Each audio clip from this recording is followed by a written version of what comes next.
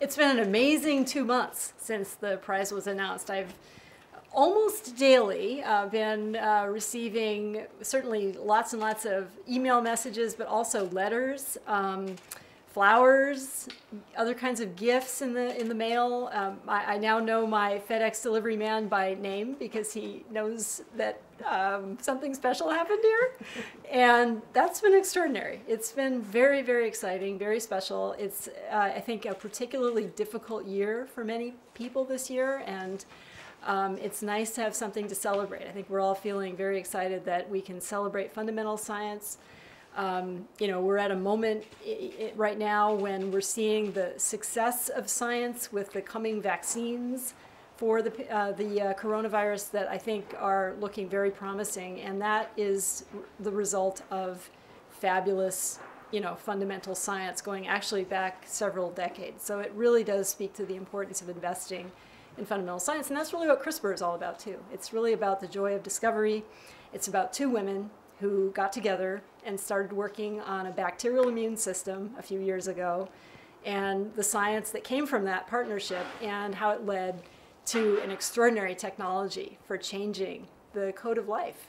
And now, you know, there's very recent news that people that suffer from genetic diseases such as sickle cell disease, beta thalassemia, another blood disorder, have been cured of their disease using CRISPR-Cas9, which is based on the work that Emmanuel Charpentier and I did together with our students.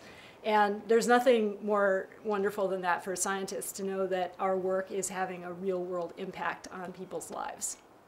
I think there's an incredible feeling that science is something to be celebrated. It's a wonderful endeavor of human beings. It's unique to humans as far as we know, and it leads in unexpected directions.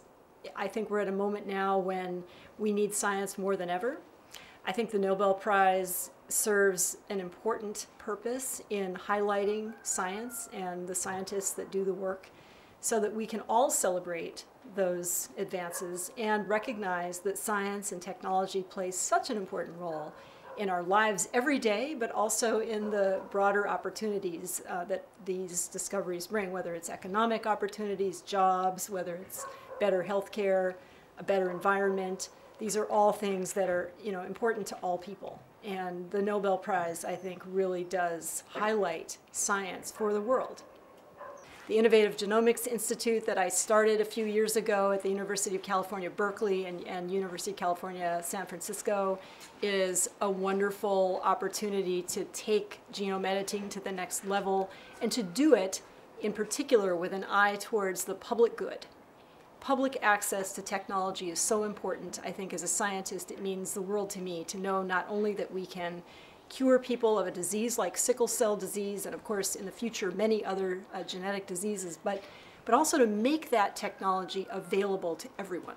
To do that is going to require a lot of hard work. It's going to require more science, more technology, more development, and that's really where I want to focus my efforts in the coming years.